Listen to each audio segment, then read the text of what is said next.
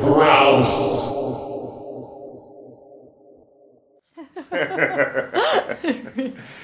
Congratulations, Chloe. Thank you.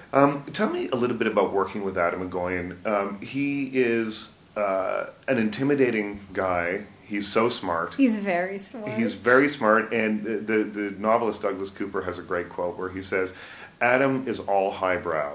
There's Not no middle lowbrow. brow." That was the New York Times Yeah. too. And they also talked about him in college that people would sit around and talk about how to depict genocide in Yeah. art. That made me laugh so hard because Because I also- thought that sounded so much like the Adam I knew, you know. But he's not.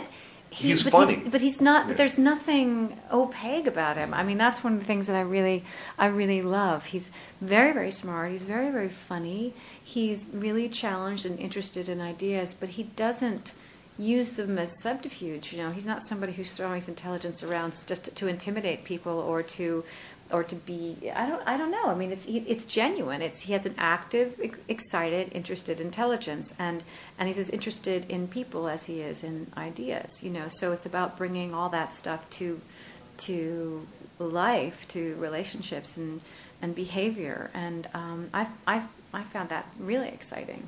Well, it's interesting because this film is the first one that he hasn't written Yeah. himself, but it's still very much an Adam Egoyan film because of the the sexual taboos, misunderstandings, all that stuff. It really feels to me like a film that he could have made 10 years ago or would make 10 years from now. Absolutely. I think really the only thing that was different, and he mentioned it several times, is that he had a linear narrative to work with, and that was unusual for him. And it was hard for him to.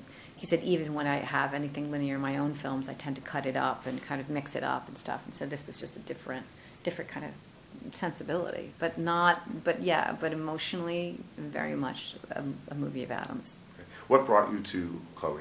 He did. Yeah. Adam did. He's somebody that I'd wanted to work with for years, and I'd met him at the Toronto Film Festival. I don't know what movie I was up here with, but it was in the '90s at some point, and I met him on a press line, and said to me, "There's Adam Egoyan." And I was like, "Oh," and we both said we'd like to work with each other someday, and I kind of hoped that it would happen, and then this literally just appeared one day, you know. Do you choose your projects by story, character, director, or is it a good combo of all It's three? probably a combination of those. I think that I'm very, very material driven.